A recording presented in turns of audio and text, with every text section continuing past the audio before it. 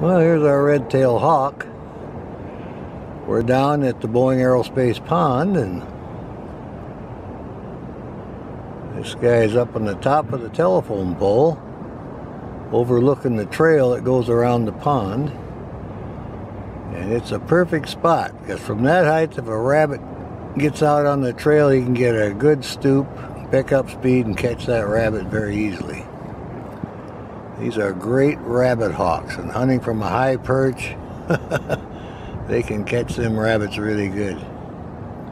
It's about a half-mile around the pond, and this is why the birds are here. They mowed some of the berry bushes, so it makes it even easier for the hawk to catch one of them bunnies out in the trail.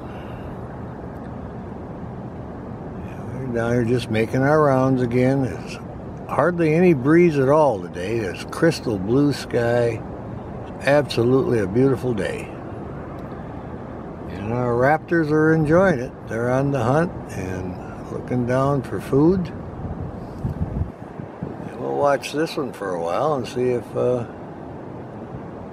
he'll pounce down on something. We've got a regular route. We go every day or so and see if we can locate the birds. We're always looking for the peregrine falcon and the merlin. We got a couple of coops we find periodically, but the merlin's very hard to find. We're lucky when we find him, and every once in a while the peregrine falcon shows up, so we're lucky there. But these red tails are fine too. The sun is coming right in there, highlighting the eye and everything, so what a great spot to be hunting from. He just is staring around and looks over to the left and the right. I saw one catch a rabbit one time. That rabbit was a squealing too. He put the talons to him. It was a very good catch. Okay. He's looking over towards the entrance to the trail. Now he's giving us a good profile again. Look at that. That is a good looking hawk. We like that. He's got his concentration. He's got great patience too. Sometimes I'll go run the route and come back and they'll still be in the same place. They'll sit for a long time till they get the opportunity to catch something. Oh yeah.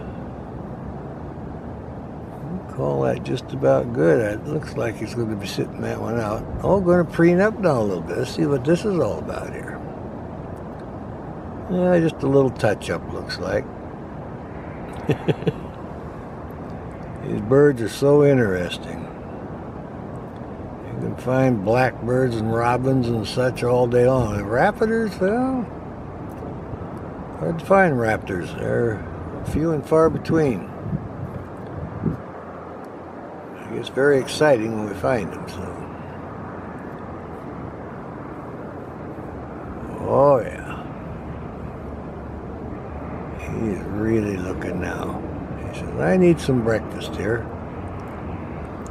Alright then, we'll call that pretty much good.